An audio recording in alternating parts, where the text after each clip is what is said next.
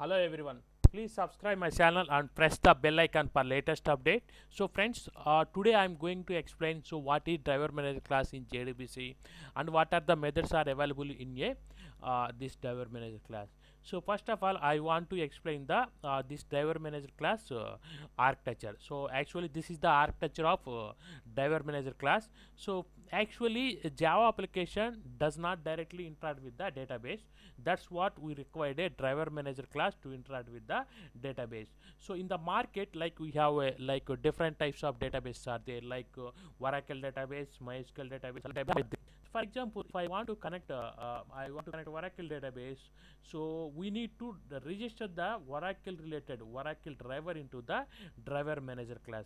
Otherwise, if you want to connect a MySQL database, we have to register the MySQL driver in the driver manager class. Or if you want to connect to SQL server, we should register the SQL server driver into the driver manager class. So finally we can say that driver manager class is the mediator between Java application and database. So actually Java application use JDBC API to interact with the database. So this JDBC API use the driver manager class to manage the set of drivers to connect with the corresponding database. So coming to the theoretical part, so the driver manager class in Java provide the basic service for managing set of JDBC drivers. So this driver manager class manage set of JDBC drivers to interact with the database. So it maintain the list of database drivers. So actually this driver manager contains a list of database drivers. So like Oracle driver, MySQL driver and SQL server driver. The driver manager class is the part of the java.sql package.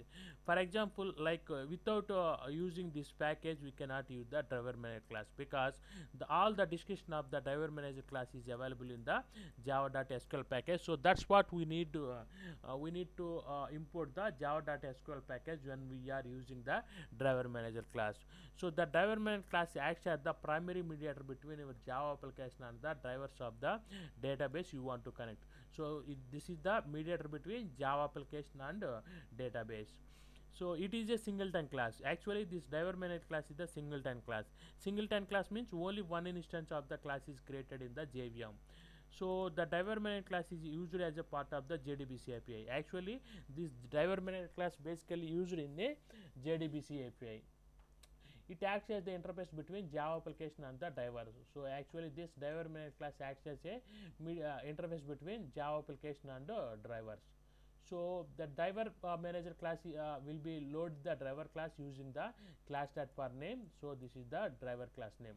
For example, if I want to connect with Oracle database, so we should register this Oracle driver into the driver manager class. How we can register the driver class into the driver manager class using class.parName. So here we have to pass the specific driver name. Suppose here I am passing the Oracle driver because I want to connect with the Oracle database. So here like oracle.jdbc.driver.oracle driver. So this is the Oracle driver. So here I am registering the driver into the driver manager class using the class.parName. So this is the example of a driver manager class how we can use in our program. So connection con equal to driver manager dot get connection. So this get connection is the method of the driver manager class. Here we are passing the URL of the database and username password. So this is the URL of the database. So here we are passing the Oracle database. So this is the JDBC colon Oracle. JDBC colon is common to all the database. So here, and this is the database name. So here we are connecting with Oracle database. That's what the URL of the database is like Oracle. It's a thin driver, like it's the local host. This is the local host name. This is the port of the database. This is the service name. So this is the username of the database. This is the password of the database name. So now I'm going to explain the driver manager class methods. So actually in the driver manager class we have multiple methods are there. Like here I'm going to explain only the few important methods. Like only we have 4 methods are there, important methods. I'm going to explain these 4 methods. The first method is that register the driver. So actually here we are passing the driver as the argument. So the job of the register the driver, this method is mainly used to register the given driver in the driver manager class. Actually, whatever the driver here we are passing, so it will register this. Using this method we can register the driver into the driver manager class. So first it will check the specified driver is available in the driver manager class or not.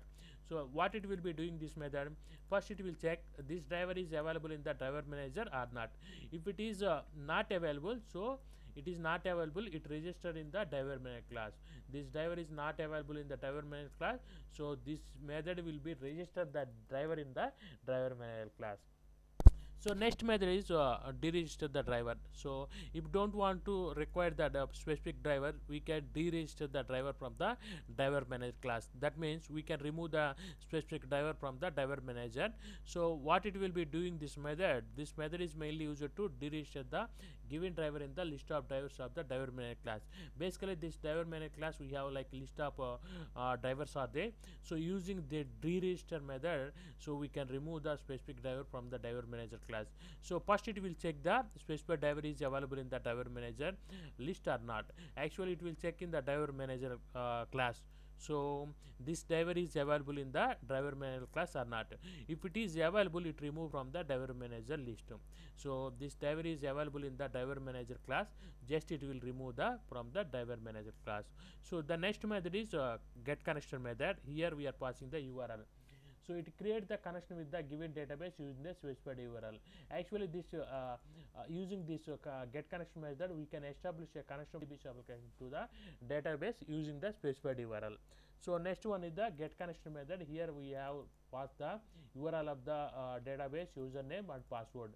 Basically this if you observe here, like here only URL we are passing, here we are passing URL, username and password. So this URL means suppose if you want to declare the specific variable as a URL, and we can pass the URL of the database, username and password in the single URL variable. But here like what we will be doing is here we are declaring the three parameters. So one is the URL of the database, another one is the username of the database, another one is the password of the database. This method is mainly used to establish a connection with the specified database using specified URL, username and password.